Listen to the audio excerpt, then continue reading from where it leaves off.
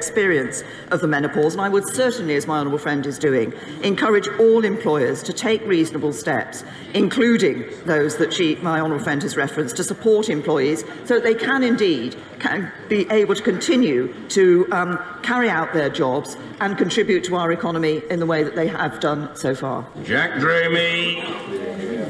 Prime Minister, we are 58 days away from a cliff.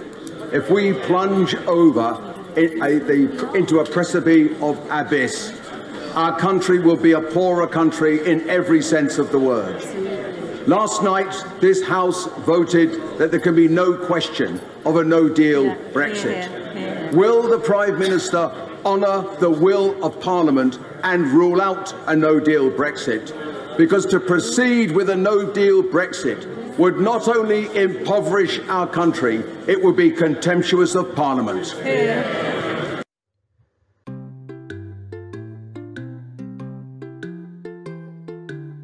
Contemptuous. Contemptuous. Contemptuous.